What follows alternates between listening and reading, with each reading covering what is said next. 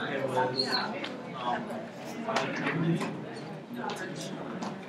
like reversal. Okay. So there's no office hours today, but if you need to see me, make an appointment for tomorrow and I'll fit you in somehow. Finals May 20th. Gene Expression Project is due this week. Please give me a copy in class, but you also need to submit it through Save Assign, so just on Blackboard, because I had a little plagiarism issue last year and I'm trying to avoid that happening again. So everyone knows it's going through Save Assign, so if you're plagiarizing, it's going to be caught. And then what happens when you plagiarize is I have to say mean things to you. And I don't want to do that. And it's the whole group, and then the group gets pissed off, and whoever did the plagiarizing. So everyone, like, stay on top. And plagiarizing could mean, like, copying one or two sentences, and you don't realize you're copying it, and then, oops, I plagiarized. So just be careful and really cite everything, and you should be fine. Yeah, last year was really sad because it was a group of 4 people, and everyone worked really hard, and one person who really didn't work hard at all plagiarized like his whole section from a publication. And I'm like, this clearly, you're saying you're going to do experiments. It was really bad. Okay, so there's your warning. So if you can, everyone can just get one person to submit. And I have to set up the Save Assign thing on Blackboard, so I'll let you guys know when it's up. Is that what you're asking me? Yeah. Yes. By Friday. Okay. Yeah, I know it's unfortunate because those of you who want to stop coming to class are going to have to come to class until the end. It's horrible. You can always risk it and just listen to the recordings. Why not? Okay. So far we talked about translation, the mechanism, the importance of finding the correct amino acid for tRNA and how that happens, translation initiation, elongation, and termination, not necessarily in that order. And then we started talking about DNA damage. I'm really excited because it looks like we're going to finish DNA damage early, so I'm going to actually get to teach you some very cool things that I haven't had the time to teach in the past. And I think it's because we're taking our exams in recitation. I'm pretty excited about that. So DNA damage, we talked about many different types of damage. Basically, you can categorize them as removals or additions. Either something's being taken off that should be taken off, like a base, or something's being added that shouldn't be added. Either it's a bond or a methyl group or something like that. We talked about some basic mechanisms of repair, reversal, and they fall into the 2 categories of reversal and excision and resynthesis. We briefly mentioned photolysis and methyltransferases as 2 mechanisms for reversal, and I gave you the example of the system in bacteria with ADA, ADA, which activates expression of itself in addition to removing methyl groups. We spoke about NER and DR, nucleotide excision repair and base excision repair. And then we spoke about how there are also errors that happen during replication and that they're repaired by multiple things, but one mechanism is post-replication mismatch repair. So that's where we left off. Well, actually, where we left off is starting to talk about double-strand breaks. So there's 2 main mechanisms for repairs of double-strand breaks. So double-strand breaks are bad. Double-strand breaks. They're the worst kind of damage. Well, I think they're the worst kind of damage you can get. What do I know?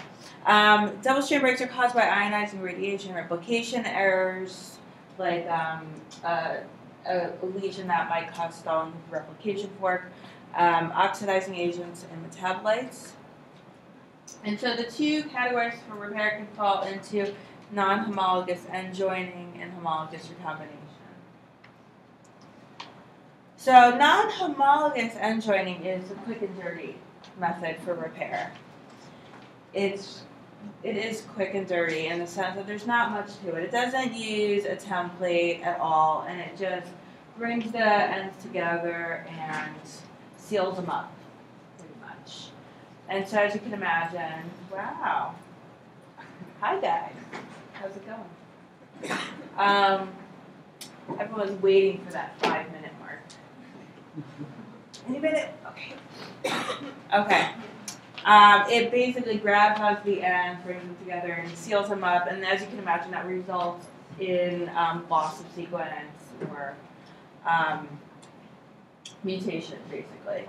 So some main points to think about when you're thinking of non-homologous end joinings. First of all, it might sometimes show up as NHEJ, non-homologous end joining. And it is what it says it is, non-homologous end joining. Right, so you have a break, and it'll be recognized by these Ku proteins that basically act to hold on to the strands, bring them together, and then some other proteins obviously are involved. We're not going to go through a detailed mechanism here. And then you get processing of the ends, and then some repair synthesis, but not really, and ligation. So it's basically grab the ends, bring them together, ligate them. So some important points to remember about non-homologous end joining: it requires these Ku proteins. No template is needed, right? Notice you're not repairing anything based off of a template. It results in loss of sequence because there's this trimming that happens before ligation.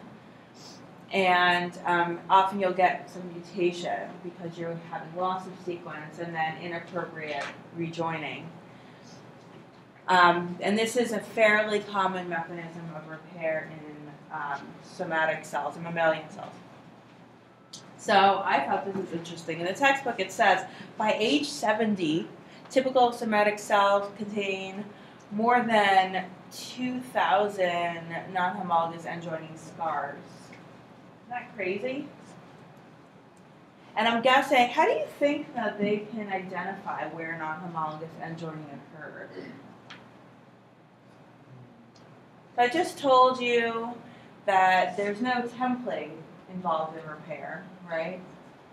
So it's just kind of brought together, and then there's some kind of trimming, some exonuclease comes in and does a little bit of trimming before it's religated. So how do you think you might be able to, if you're sequencing a whole genome, how might you identify? Yes? You sequence stem cells for organism and then sequence other somatic cells. Okay, so you're saying compare different cells, look for the changes in sequence.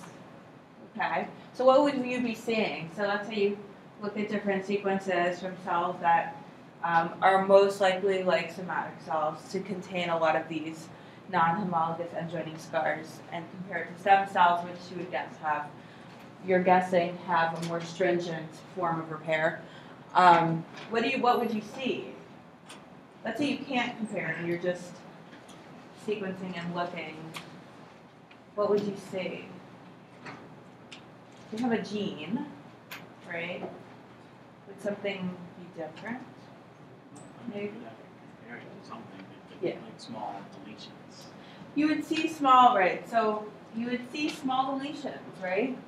So you'd see either in a coding region or in a non-coding region these small deletions. And yes, you would have to be comparing it to something so you can see deletions, especially if it's not coding, right? So the reason that we're okay with this really sloppy kind of repair is because most of our genome is not coding. So there's plenty of space for these little mutations to show up, and it's fine. It doesn't affect our proteins, or just doesn't affect our coding genes. Okay. Another fun fact is this form of replication is the source of chromosome translocation. So when you think about translocations, that means when a chromosome breaks and it's joined to another part of a chromosome. This is seen in cancer a lot, like BCR-ABL leukemia is one. It's usually this kind of sloppy repairing of broken chromosome ends that causes it. Any questions? Thoughts? Did everyone have a nice weekend? It was a pretty weekend, huh? We went to the Flower Mart. I'm guessing you guys are big Flower Mart attenders. No. So Mount Vernon. No, the in-laws were in town. Let's go to the Flower Mart. Why not? Okay. Okay, so let's go to another mechanism for double-strand break repair. So the first one was non-homologous end joining. The next one is homologous recombination. And you guys have learned about this before when you talked about crossing over and meiosis and generation of new diversity in the genome, having babies and whatnot. So with double-strand break repair, you're actually using your sister chromatid as a template. So this is an accurate repair, and there's no loss of nucleotides. It occurs after replication because you need to have your sister chromatids present. It uses it as a template, and it's used to repair broken replication forks. It's used, and it's used in a number of other gene rearrangements, including DNA repair. So we'll just go through the basics of homologous recombination. So here's your sister chromatids after replication, and you went and you got an X-ray because you broke your arm or something like that. And there's, oops, double-strand break. Oops. Should have worn that lead apron. Obviously, you're going to get double-strand breaks where they're X-raying you right now. Okay, so then you have a nuclease that will degrade the 5' ends because you need this 3' overhang. Then you get what's called strand invasion. So this 3' strand can invade the sister chromatid, and it's base pairing with homologous sequence in the sister chromatid. This is called a branch point. Different branch point than in splicing. That's where it crosses over there, and then branch migration where it goes in and starts to base pair with the homologous sequence. Then the DNA is repaired using the template. So now you start to have DNA synthesis. It's using the template from the sister chromatid. So you get this transient 4-stranded DNA, which is called a holiday junction, and that needs to be resolved. We won't go through the mechanism because that always makes me crazy. I love how it's called a holiday junction. You know what it makes me think of? Were you guys Muppets fans? Remember Lady Holiday? No? Come on. Wrong generation. You people are too young for me. Okay. Everyone needs to go home and watch the Muppets. Which one is it? I think it's just the original Muppet movie. The original, not the one that came out last year. Lady Holiday. Anyways, so you have to resolve the holiday junction, and then you get top strand DNA. So resolving holiday junction means making it go back to normal DNA, not this 4-stranded DNA. And then you have the DNA synthesis of the top strand and ligation, and then you have accurate repair of the DNA. So it's not, you can see how it's a bit more labor intensive than non-homologous end joining, but it's accurate. Okay, any thoughts, questions before we move on? I feel like there's more people here today. You guys are sad that it's going to be over soon, aren't you? You want to get all your time out with me. I understand. Yes? So does this only occur after the beginning of meiosis? No, this can occur after replication. Yeah, anytime after. The question is, does this only occur at the beginning of meiosis? This can occur whenever you have sister chromatids present. You just need that template to go by. Okay, any other questions? So a great question for the exam would be, DNA damage that occurs anytime outside of S phase, or anytime after mitosis and before completion of S phase. Probably won't use this mechanism, right? So think about that, all of you. Make a note. Okay. So strand invasion, right? So I'm telling you something about strand invasion. That's this free 3' N coming into the sister chromatids, right? So that's actually catalyzed by REC-A or Rad51. So it's not just random. And it's funny the way it's taught is like there's just this wild DNA strand that just wants to invade. So this is, apparently it can happen. It can happen spontaneously, but it doesn't happen with any purpose. So you need these proteins, REC-A in E. coli, Rad51 in eukaryotes, and they are DNA binding proteins, and they catalyze strand invasion. REC-A binds to the single strand DNA. It intertwines it.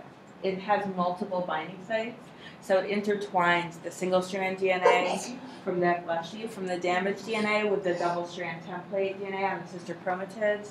And then the single strand DNA searches for homologous sequences. Additional proteins help this to happen. And the single strand DNA base pairs with the strand from the double strand DNA sister chromatid. So proteins are required to help this happen, and it's ATP dependent. Okay, so that's repair of double strand breaks. Okay, so now we're going to move on. In certain cases, the damage can't be repaired, or something's going on. Basically, we can't repair the damage, and we need DNA replication to proceed. And so then we have something called translesion DNA synthesis, because error-prone DNA replication is better than no replication at all, right? If you want your species to survive, you better divide, right? Rather than just be stalled. So that requires translesion polymerases. So here's your DNA sequence, and something happens that results in DNA damage, which right here is this X. That's your damaged DNA base. And then during DNA replication, you'll have stalling of a fork, of the replication fork, when it hits that damaged base. And what can happen if it, for whatever reason, isn't repaired and you need your replication fork to progress, then you'll get recruitment of translesion polymerase, which will allow synthesis. So it'll just add any old base in to allow it to progress. And then the replicative DNA polymerase comes back and resumes DNA synthesis. So you can think of translesion polymerases as damage tolerance rather than repair. They clearly are low fidelity, right? I crack myself up.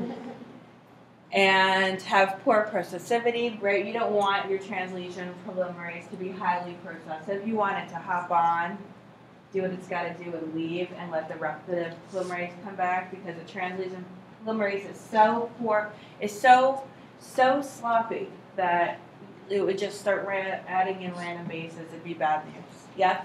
Wouldn't it be better for these cells just to die? Why would we have a Wouldn't it be better for these cells just to die? It would only be effective if you're a single cell organism. Would it? Okay, so is it only effective if you're a single-celled organism? That's a really interesting conversation. Let's think about it. So why would you want to bypass a lesion versus apoptosis, right? Versus induce apoptosis, right? Let's think about it. Who has some thoughts on this? We can talk for a minute. There's a high probability, at least in like the human genome, that this error could be in a non-coding region that's not doing anything. So just going on having it work in the cell is just fine. If it does mess something up, there's other mechanisms to apoptosis. Okay, so if this damage is in an area where that's non-coding and it doesn't make a difference, maybe you're better off just bypassing it versus activating this whole apoptosis pathway. Right? Yep. I think in theory, like if you look at the error rate of polymerase is like 1 in a million, like base pairs to slave, it's a good idea. But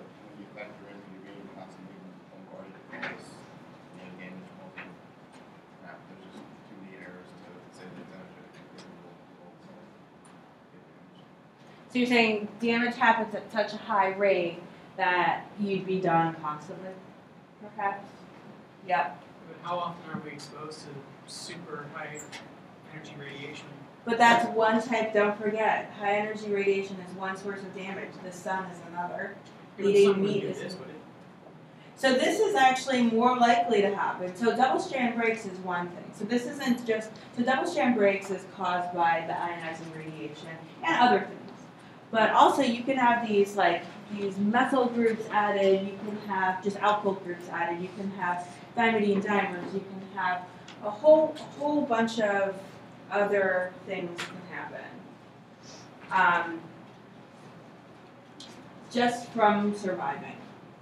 Just from being out there living in the world, not living in any particularly toxic environment.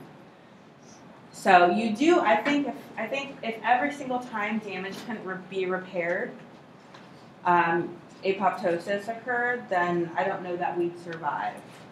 I think you have to have a certain amount of damage to induce apoptosis. Any other thoughts about this? But it's a really nice thing to think about. Yes?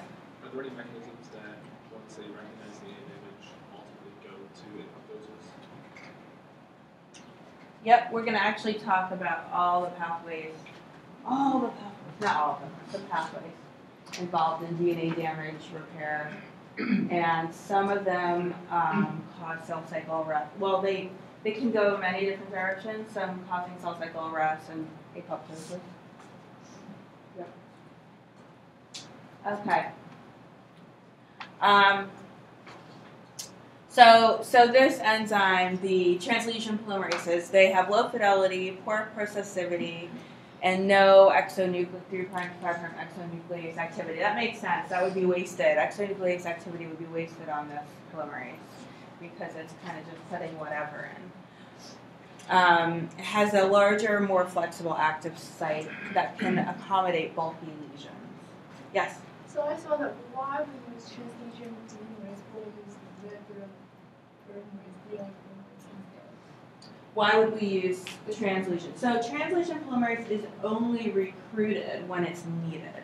So normally you're using your normal replicative DNA polymerase, and then as the polymerase encounters a lesion of some sort, some kind of bulky adduct added on, right, to a base, let's say, then it's going to stall, and then you're going to have modification of, I think, the sliding clamp and recruitment of translesion polymerase just for a second, just to add in this base, So, and then it's going to go away and the replicative polymerase will resume. so can we use on the combination of exonuclease and DNA polymerase at the same time while avoiding the translesion polymerase? Because it has high error rate, right? We don't want it, so. Yes, right. So we don't want it. So that's why we're using the normal DNA polymerase to replicate our chromosomes and only recruiting this one when we need it. To remove, usually to deal with one base or a small stretch. Okay? Okay. So this is how, if you look at, I'm boring people today. Okay. If you look at the polymerases, their active sites are more open than those of replicative polymerases. So you could see here's your replicative polymerases over here. This is just two different orientations, and you could see this very large space for the active site versus the smaller space. And remember, fitting in the active site has something to do with the specificity also, but also it needs to accommodate these large lesions, these large bulky lesions that might occur with DNA damage. Yeah. So is the reason translation polymerases are recruited because DNA polymerase sort of stall if it hit them? Right. DNA polymerase stalls when it hits a lesion, then translesion polymerase is recruited, you bypass the lesion, and then it leaves, and your normal replicative DNA polymerase resumes. Yes.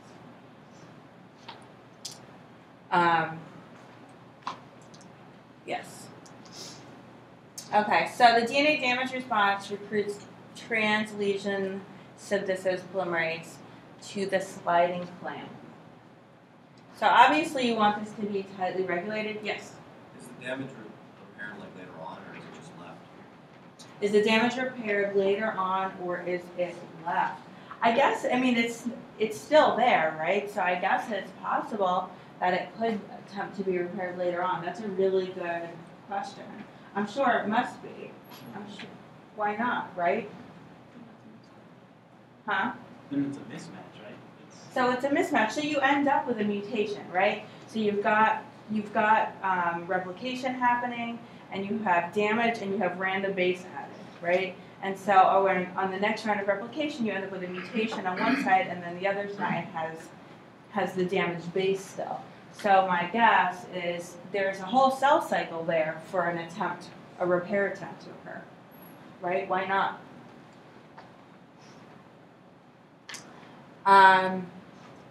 So you have recruitment of translesion polymerase to the sliding clamp, and this is tightly regulated, obviously, because you don't want such a sloppy, error-prone polymerase to randomly be coming and participating in the synthesis, right? And then also, don't forget, its processivity is very low, so it's not going to associate with the DNA for very long anyways.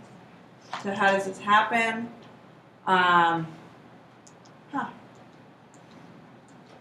Maybe I have that later. Okay, we'll get back to that, but it's involved with ubiquitination. We'll get back to it. So keep this in your mind. How is translesion synthesis recruited to the clamp? How is that regulated? Okay. Okay. So we're going to start talking about the DNA damage response. So this is only induced by extensive damage or damage that interferes with replication. And the purpose is to recruit repair proteins, then amplify the response and halt the cell cycle so repair can happen. So one thing that happens with DNA damage is it results in stalled or collapsed replication forks, right? If you have a lesion here, then as replication occurs, you get stalling because the polymerase stalls right there, doesn't know what to do, and you get this single-stranded DNA. Or if you have a single-strand nick, that could result, as your replication fork progresses, it can result in a double-strand break because, that's going to be double-stranded. And that results in collapse of the replication fork. So stalled replication forks result in stretches of single-strand DNA or collapse of the replication fork, and that's going to activate the DNA damage response. So think back to when we talked about telomeres. You can imagine that telomeres, if not correctly bound by proteins and in the right conformation, could also activate the DNA damage response, and that's why you have those telomere binding proteins and you have that looping around, because you have this single-strand DNA. It kind of looks, the telomere actually looks a lot like that, doesn't it? Right? Okay, so in multicellular organisms, unrepaired DNA damage can trigger apoptosis. So let's talk about one mechanism of DNA damage in bacteria called the SOS response. And it not only, it activates expression of DNA damage repair genes by recognizing single-stranded DNA at stalled replication forks. So normally you'll have your replication happening, right? You're leading in your lagging strand, and then you've got this REC-A protein. And remember, we just talked about REC-A, so it's involved in a few different things. So when a replication fork stalls, before I say that, you've got REC-A, it's not active, it's just hanging out. And then you've got gene expression happening over here. Well, not really. So you've got your SOS genes and you've got this LEX-A repressor bound. Okay, so that SOS genes are off, everything is normal, everything is fine.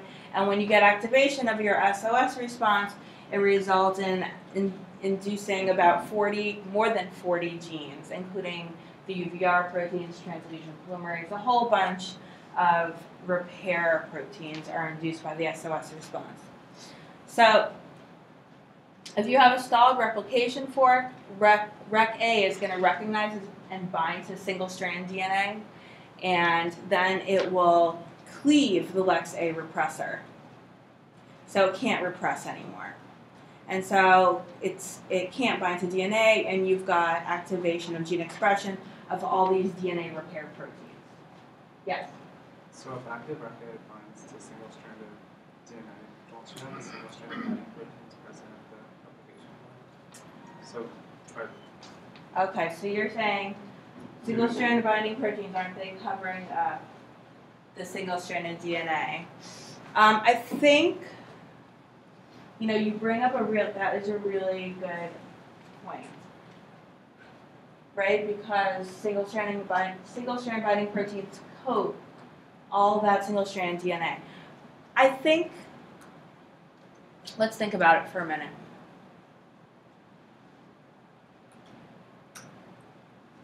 This is in bacteria, but I think in bacteria that's happening too. I mean, are they unstable if the single-stranded binding proteins are there so long? I mean, You know what? So I feel like I feel like this question came up last year, the same exact question. And it does have something to do with excessive amounts of time of single-strand binding proteins hanging out on the DNA, and that will trigger a DNA damage response. But you're right. I mean, how can it bind to DNA if single-strand binding proteins are there? That's a really good question. But, you've stumped the teacher. Let's think about this. Okay, so I will try to get back to you about this, but I encourage anyone who's trying to get points to let me know in the next 24 hours if single-strand binding proteins are binding to single-strand DNA during replication, how is Rec-A binding? Let me know in the next 24 hours, and if you're right, I'll have to look at my notes from last year. I totally remember this coming up. Good question.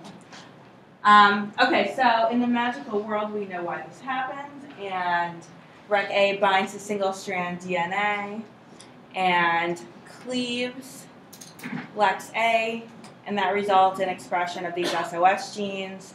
And then once the DNA damage is repaired, well, one of the SOS genes that is expressed is this DIN1 protein and LEX-A, and DIN1 will actually bind to Rec-A and prevent it from binding to the DNA, and then new LEX-A will be synthesized also and bind to and repress gene expression. So turn off synthesis of the SOS genes. So basically, you get activation of SOS genes by single-strand DNA at stalled replication forks. Okay? Any questions about this? No? Everyone's happy? I see some people who look like they're just here because they need to be here. You guys don't need to come. I mean, you should. You should. I see like a lot of... It's been rough. Okay. Okay. Let's keep going. Why not? Why not? Okay. So DNA damage is repaired. Rec-A binds to this DIN1 protein, right? So I just said that. Remember? Rec-A binds to DIN1, that's an inhibitor, prevention from binding to single-strand DNA. We're going to go back to your question in a minute. DIN1 is a DNA mimic. Its structure looks like DNA. It has a number of negatively charged amino acids on alpha helix, and it's supposed to look at the molecular level like DNA and binds to Rec-A and inhibits it. I'm still thinking about your question. It's bugging me. Because I'm wondering if DIN1 has anything to do with it. Yes. You have the biggest slide. Yes. Just not understanding the the Lexay repressor, where is that present in the DNA? Where is it? The Lexay repressor is bound to the DNA world. Repressor is bound somewhere with the promoter of the SOS gene. Oh, okay. Yep. So So don't ask me how these come in contact. that's what I was Yeah. So the obvious question that is begged from this mechanism is how, if REC-A is bound to single-strand DNA, how is it cleaving the LEX-A repressor? I'm guessing there must be LEX-A repressor in solution, and that's being cleaved, and there must be a relatively short half-life to the one that's bound. That's my guess. I'm not really sure.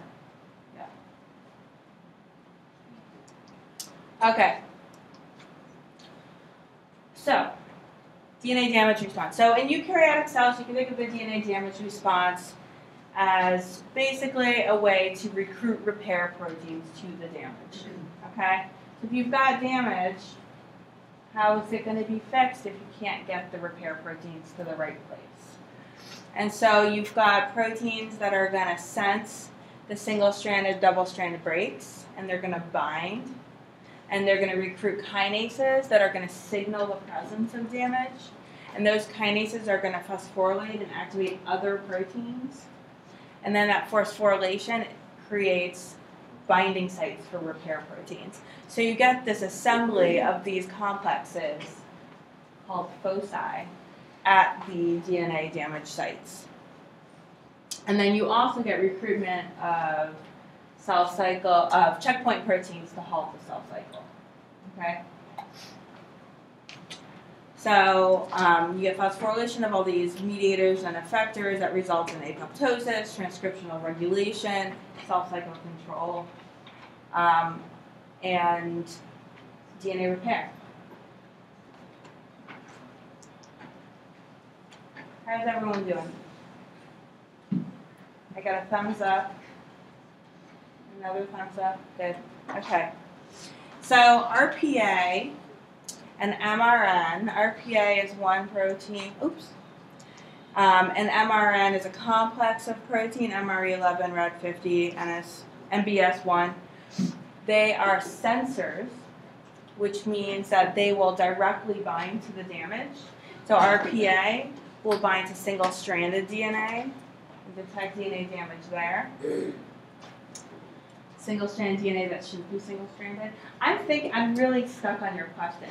I'm thinking that the single-strand DNA that occurs during replication is really transient, right? And single-strand DNA that is there because of a collapse of the replication fork or an error of some sort of damage is going to be there for a much longer time, right? Yeah, it's got to be a timing thing, but there's obviously going to be regulation. Okay. So RPA binds to single-stranded DNA, so this is a sensor, and it recruits a kinase called ATR, which to the damage, and then you're going to get activation of downstream events. With double-strand breaks, you're also going to have detection of the DNA damage by this MRN complex, right? How can you repair DNA damage if you can't find, if you don't know where it is, right? So always you're going to have assembly of protein complexes at the site of damage. You're going to have MRN complex recruited to the site of the double-strand break, and then recruitment of ATM, which is another kinase. And that's going to activate downstream repair pathways.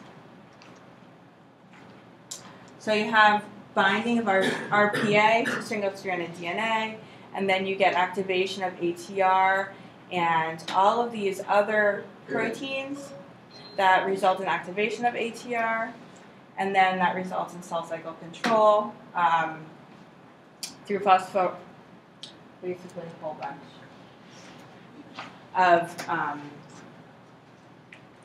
whole bunch of repair pathways.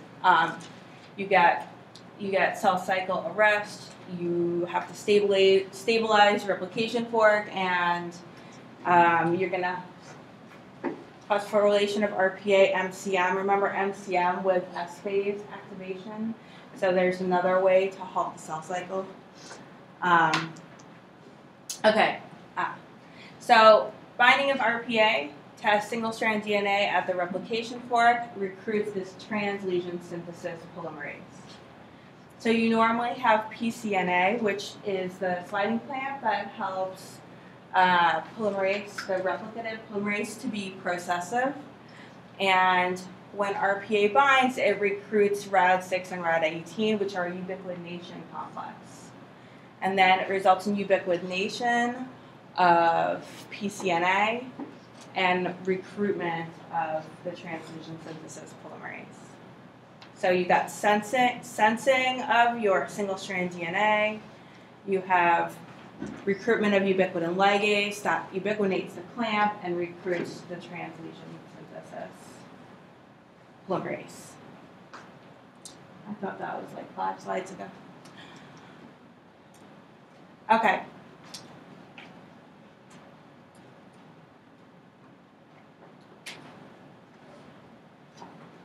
Okay, I want to stop here. And we will continue with this on Wednesday. Yes. Huh? Okay, guys, so I'm getting a question about recitation for this week. What do I require? Please bring your proposal, at least one copy for me, because that's, we're going to grade it. You'll also submit it through Safe Sign. And bring your presentation in some format. I'm going to go fool around with the computer in there. Okay.